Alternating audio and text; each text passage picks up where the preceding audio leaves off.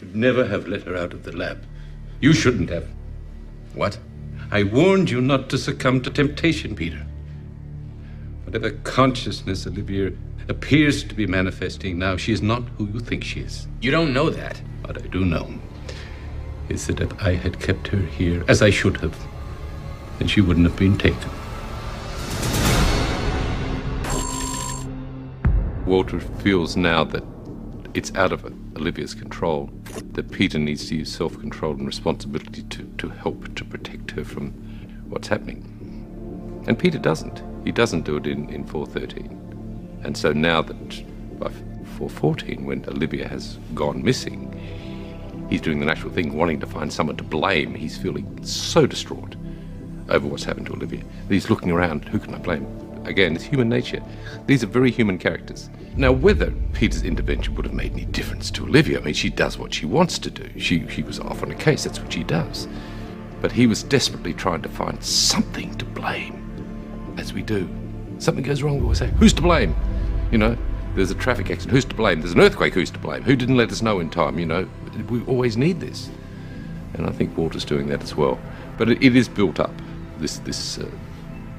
certainly through 413. Peter, this man's brain could operate in ways we can't even imagine. And if he dies, when you're in his mind, you could well die too. Yes, I mean, one of my favourite sayings is don't go into your mind, it's a dangerous place to go alone. That's about ourselves, you know, so let alone going into someone else's mind.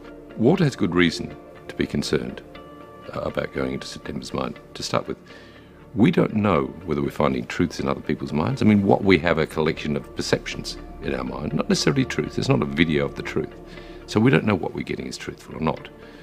And the mind of an observer, from what we understand about observers, who are all-seeing witnesses to everything, would function without emotional strings to start with. If they're being true to themselves, it would be a very different palette to the way that we view life. I think Walter has very good reason to be concerned. He's also concerned that if September should die, while Peter's in that consciousness, he may die as well. But I have to say that he respects Peter enough to say, all right, you will make this sacrifice yet again to do the right thing. And despite his own concerns about it, he allows Peter to do it. And Peter can't do it without him. So it's not like trying to stop Olivia leaving the lab. This is saying to this boy, all right, I'll go with you on this. But be very careful.